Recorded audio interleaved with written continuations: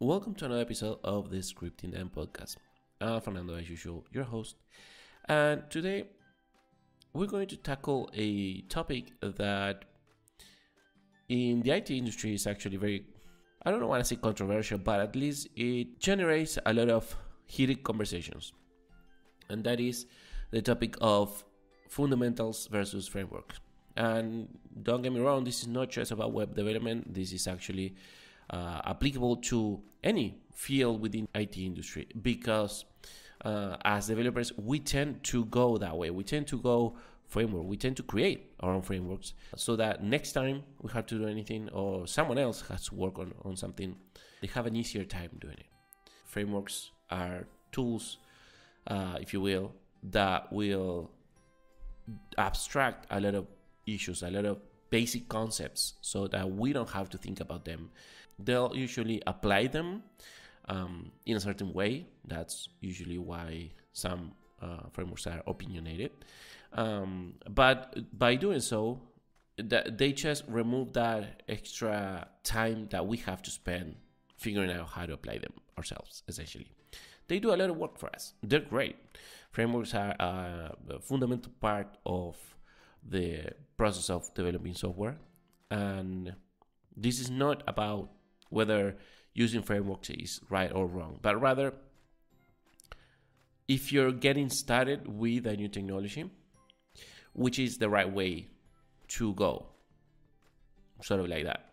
Is it going through the fundamentals of the technology or jumping straight to a popular framework and learning that? Skipping essentially, or let's just say putting all that handling of the fundamentals on top of the framework and just focusing on what you want to build and rather than how you want to build it. Everyone has an opinion about that. Everyone, if you've been around for years, you've gone through that process more than once probably. And if you're new, maybe you're going through that process right now, trying to figure out, should I be focusing on the basics? Should I be focusing on the language itself? Or even, going lower than that on the paradigm? Or should I be focusing on this specific, very fancy framework that everyone's using? Right. So, why would you want to pick a framework other than because they're so useful?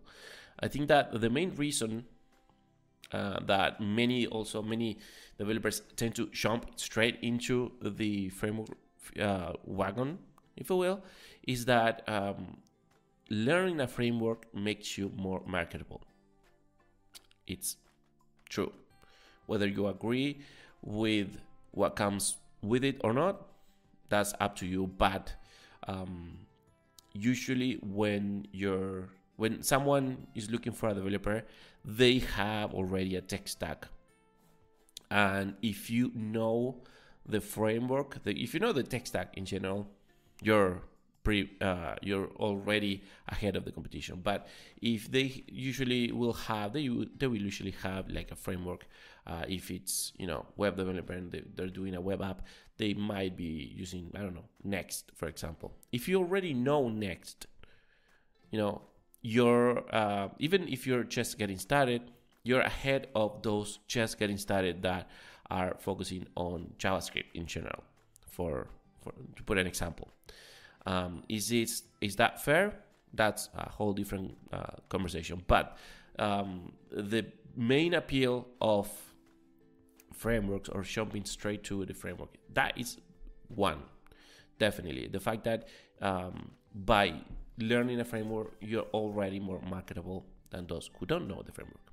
It's also a lot more fun to learn a new technology through a framework than through fundamentals. Why is that? Because the framework will already give you the tools to create something.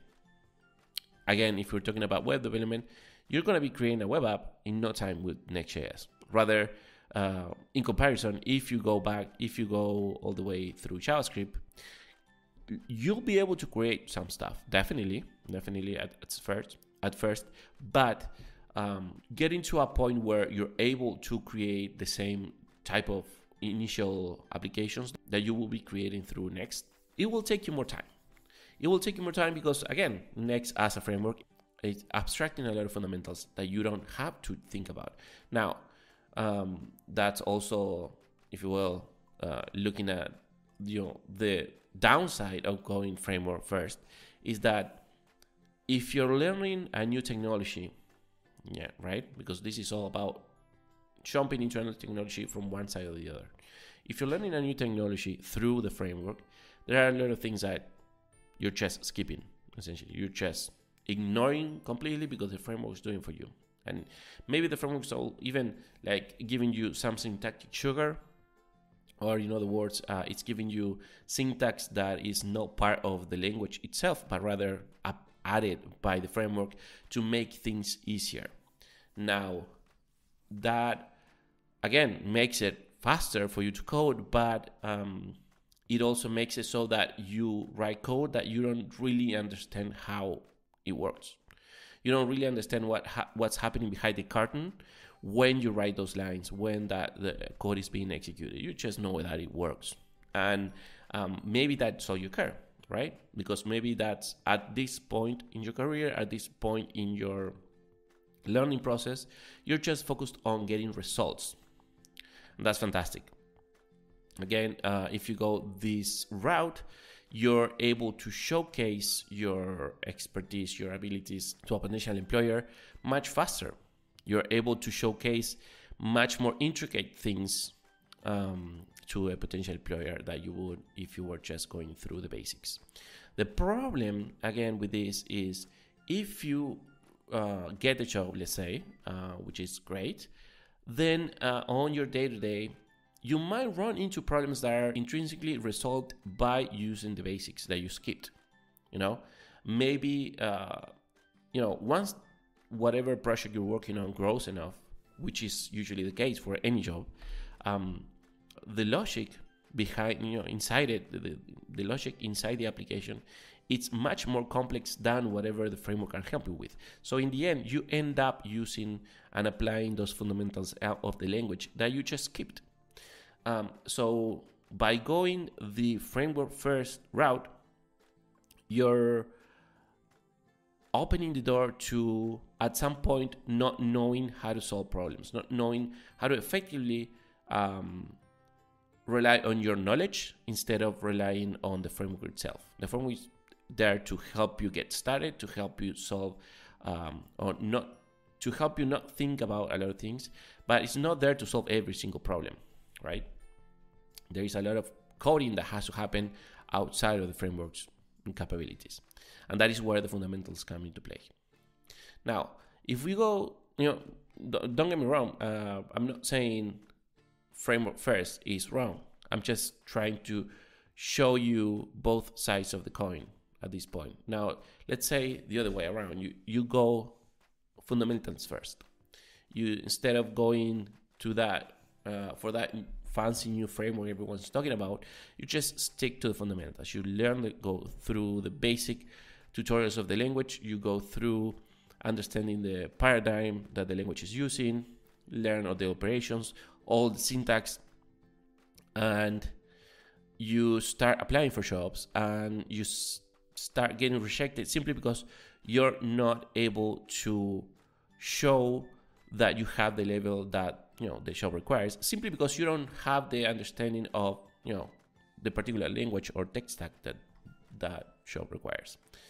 You're gonna spend a lot more time getting to the level of saying that's great, now I can go and learn the framework.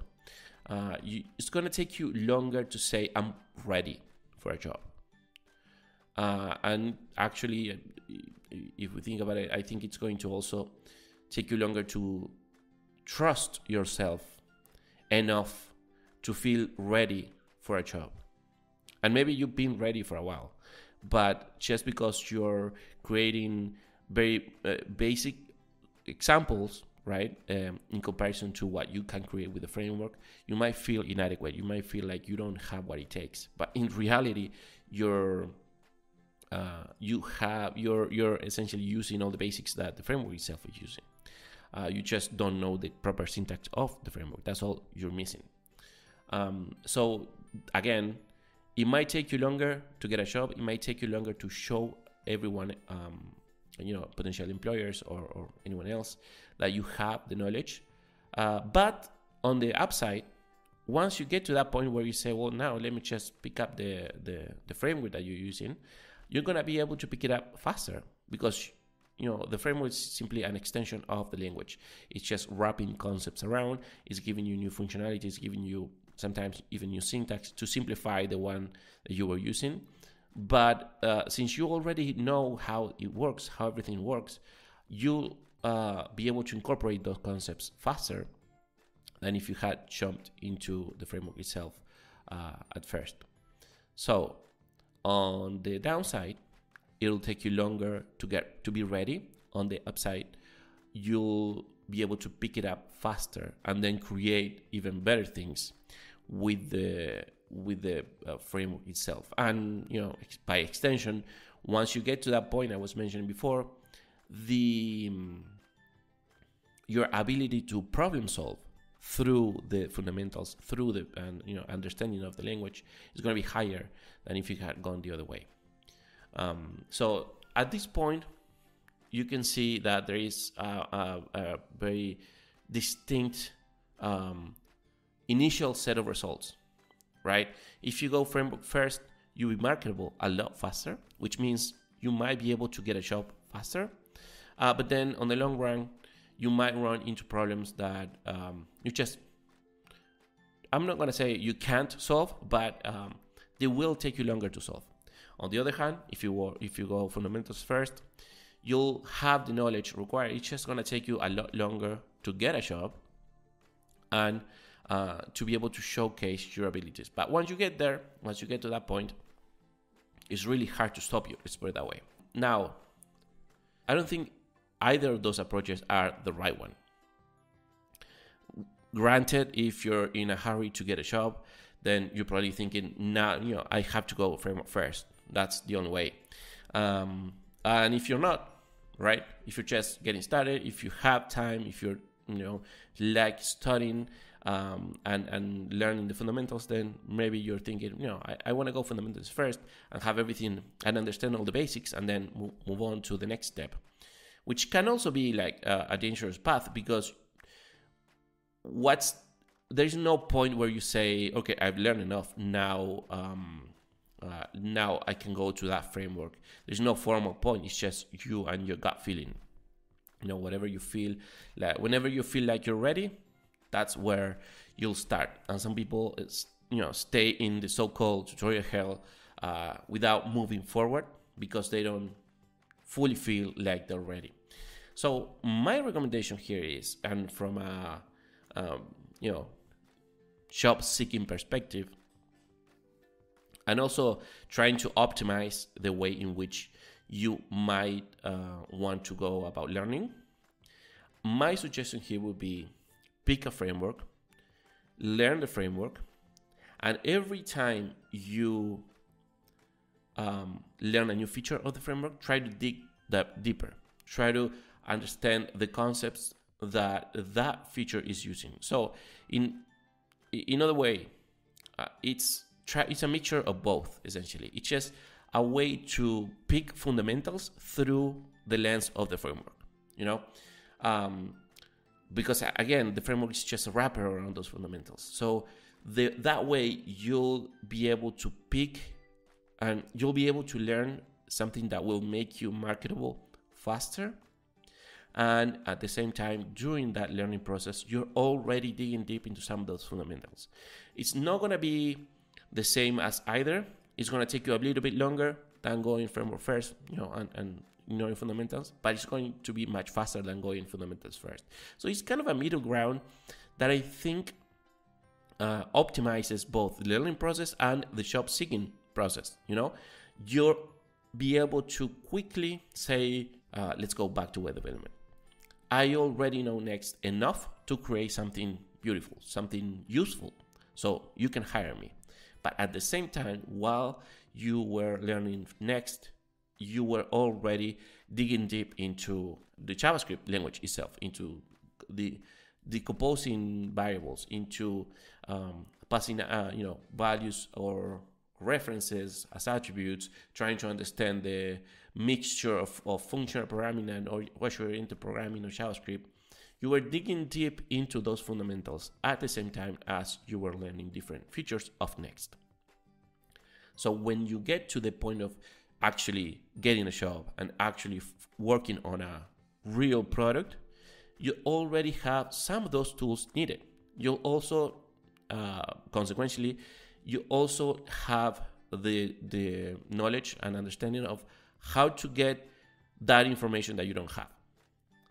Next time, maybe you haven't gone through all the fundamentals, but by then you know how to learn about them. So it's going to be an easier process for you to bump into a problem and actually find a solution for that problem, as opposed as if you had gone all the way framework and ignoring all fundamentals and then suddenly seeing a piece of syntax that you've never seen before because it wasn't needed by the framework, and scratching your head trying to figure out even how that thing's called. So essentially, that's my suggestion. That's the approach I would suggest to go about if you're picking up a new technology or if you're just starting to learn programming. You don't have to be an experienced developer to go this route. I actually think that if you go a mixture of both, putting an emphasis on fundamentals every time you dig deep, but also trying to move fast and scan and try to understand all the functionalities of the framework you picked, it will give you an interesting speed of progress that is going to have a nice balance between being useful for a real world project and at the same time understanding the tools that you have to solve the problems that you're going to meet. So that's it. That's today's episode, essentially. Fundamentals versus framework. If you go fundamentals, it'll take you longer to be marketable. It'll take you longer to have to find a job. But once you do, definitely you'll have all the tools required to pick up a new framework, any framework, and solve the problems you have. If you go framework first, definitely you'll be marketable a lot faster. It's just that you're not going to have the tools required to actually solve real world problems once you face them, which, let's be honest, in any project, in a job that you might find, you're going to face them. And finally, remember that mixture of approaches of going framework first, but then digging deep into fundamentals once you learn a new feature, trying to understand how that feature works, so you actually learn both fundamentals and framework at the same time. It's going to take you a little bit longer, but it's going to give you the tools that you need to solve real world problems faster, and it's going to help you find a job faster as well. That's it. Hope you find it useful, and catch you on the next one, as usual. And that was it for this episode of the Scripting Them podcast. Thank you so much for listening. Remember that you can find me online on Twitter at TheLeadMan123, and you can also find the podcast YouTube channel just searching for the Scripting Them on YouTube. Thank you again, and catch you on the next one.